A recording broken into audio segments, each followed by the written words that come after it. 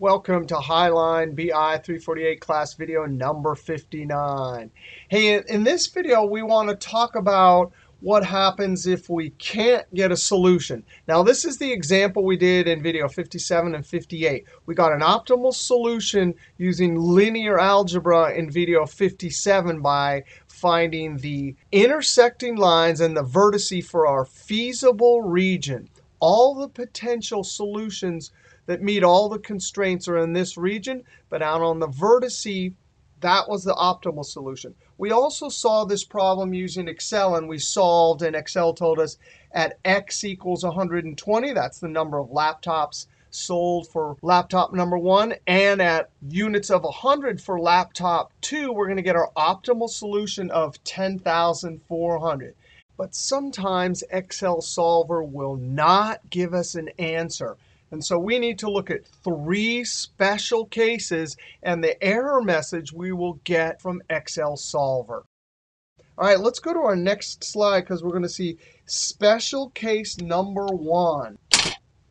It's called infeasibility. Now look at this chart right here. And in particular, look at, here's our equations. And notice for each one of these, we have a comparative operator that's pointing in a particular direction. So the y value says, hey, if we're going to find a solution, it's got to be all the y's up here. The gray line says, hey, we got to find something this direction. So that means potential solutions are up here. But notice we have 1, 2, 3 other lines. Arrow, arrow, arrow. They're pointing in. That means 1, 2 separate regions with no overlap. The message you'll get in solver will say, could not find a feasible solution. Now, what does this mean? That means given the set of constraints and all of your inputs for your formulas, you're not going to have a solution.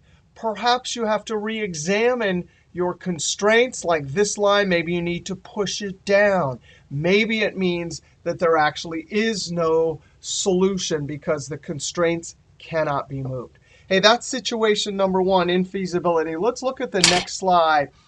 Situation number 2, unbound. Look at this chart. We have these lines here, and we can see that this one's pointing down, this one's pointing up, and this one's pointing to the side.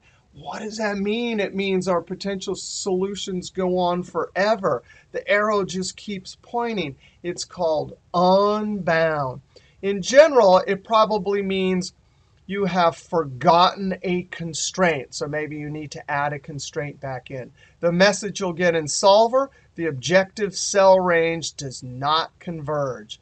Now, special case number 3, we have to first talk about what's called an optimal objective function contour line. Now notice, we got our solution x equals 120, y equals 100, and the amount was 10,400.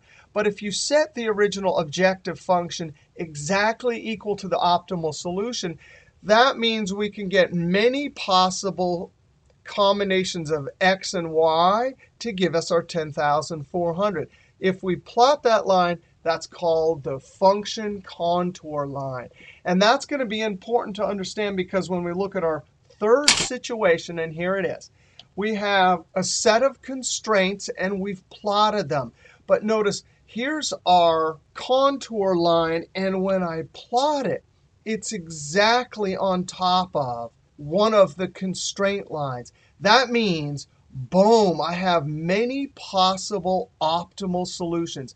If I were to go from this point to this point, many different x and y combinations will give us our optimal solution. Now, a couple of videos ahead, we'll look at a situation like this and see how to find a possible alternative solution. If you go to slide 27, here are our steps that we'll use a couple videos ahead to find our alternative optimal solution. All right, so this video, we talked about alternative optimal solutions. We talked about unbound, and we talked about infeasibility.